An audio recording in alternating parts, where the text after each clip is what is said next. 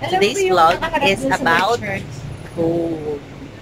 We are in search for gold and saang place best bumili ng gold? Pin. Can we have something to eat first? I'm hungry. Okay. So, walang gold. Kain muna.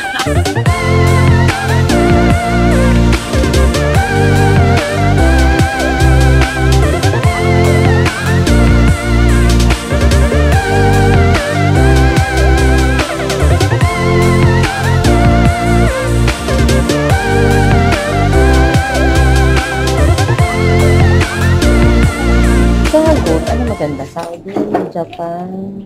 Sa Japan kasi wala kami mga ganito. Wala kayong masyado sa Japan. Ano maganda? Saudi or Hong Kong? Pag pang-araw-araw, maganda siya sa atin. Kasi pag Hong Kong kasi, ano siya, malambot. Sobrang lambot. Yung Hong Kong, yung mga 14 days. Wala kami 14 days.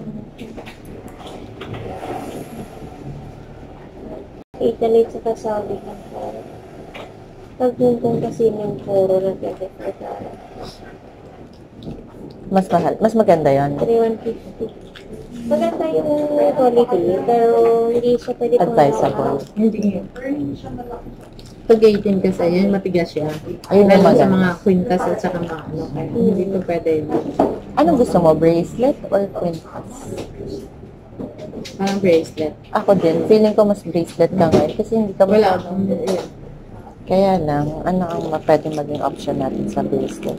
Gusto mo ba yung tricolor o gusto mo yung isang gold lang? Whatever. Parang maganda ang tricolor kasi bagay sa current accessories ko. This one will run for a year. So, it's okay naman. Madali siya may ano. Hi guys, so nandito kami ngayon sa Chinese restaurant in Ongpin. Hindi na kami lumayo. Kakain muna kami. We'll be having a quick snack bago kami bumalik sa bili and pag-canvas ulit ng gold.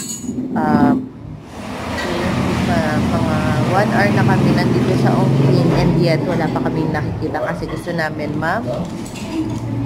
maikot yung mga na-research ko na best jewelry shop. So, according to Google, yung malalaking stars, matataas na stars and yung mga magagandang review na gold dito sa Ongpin ay yung Tipo Goldsmiths. I don't know if I am pronouncing it correctly kasi meron siyang 4.6 stars and siya yung one of the oldest jewelry shop dito sa Ongpin. And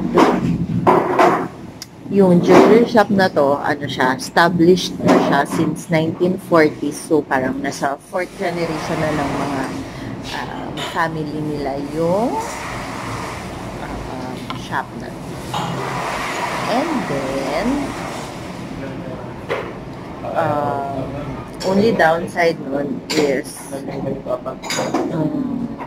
wala silang, they do not accept card, cash basis lang sila, which is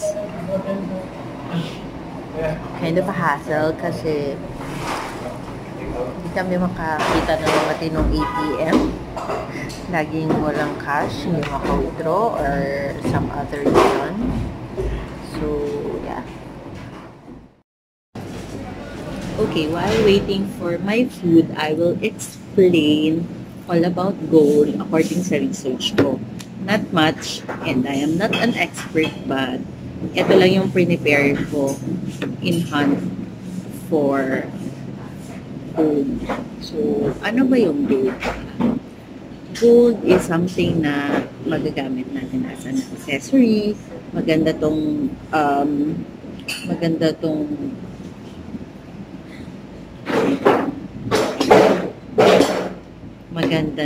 maganda itong investment kasi yung gold hindi siya nag-oxidize. Tumatagal siya and yung value niya depende sa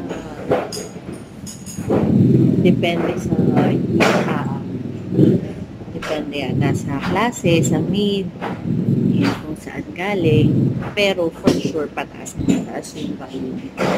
So, para sa mga long-term investments and at the same time, pieces na magagamit mo for everyday. Pwede mo magamit as accessories. Pwede rin itong mga decorative pieces. Meron pa nga sa ngipin, ginagamit ng gold, diba? And meron din sa food. Sa food, diba, ginagamit na yung gold para pwede na siya. It's okay. Pwede na siyang kainin. That's why ganon kahalaga yung gold kasi ganda talaga siyang so pinakamagandang investment fund is pag talagang in case of emergencies, in case of in times na need mo ng money instantly, pwede mo siyang isanay through story. Basta totoo. Kaya, yun yung naisip namin na i-invest for year 2020 para sa future, para kang merong natutulog na pala dyan sa jewelry box mo. Best time to buy gold. Yung pagpapasok ng taon. January is one of the best months. So, since it's January 2020, we opted to buy gold this time. Pwede naman kami bumili noong December, pero January is not. Kasi nga, based on my research, January is one of the months kung saan, January is one of those months kung saan mababa yung presyo ng gold. But, kung gusto mo talagang sobrang baba ng gold, mga pasok ng second quarter, yung kabibili. Okay, yung next stop namin is the Helen Jewelry Shop. Hahanapin namin siya kasi maganda din yung review niya sa internet, 4.7 stars.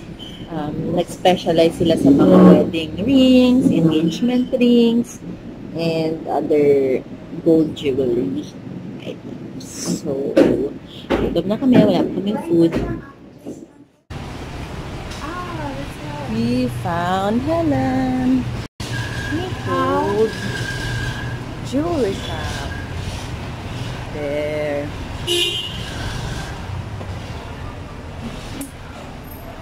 I hope it's open.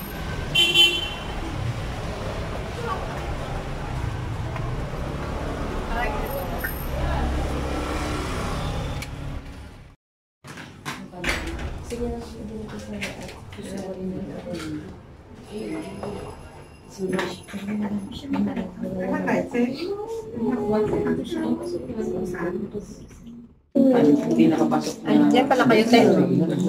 Ayaw mo na sa amin. Hindi, gusto ko nga kunin nyo na. Kasi kung kunin mo yung place mo. Mag-ito lang tayo, ano mo? We are done! We are done with our search for gold and it was a success. Ano naisip mo na? Wala, wag nang tumingin sa kaniwa at kanan kasi ubos na. Ito ngayon, itong nanuhan natin. Yung isang sakto. Ay, ano ko naman, more on like investment. Tapos, ako naman, magagawa ko ng paraan yun. Yung dulo, lalagyan ko ng bling-bling siya na magagaan. Hindi naman siya problem. Maganda ngayon, merong pa ganun. Ito na. Oh, I thought we have the it's the Montaro thing. I think you really like it.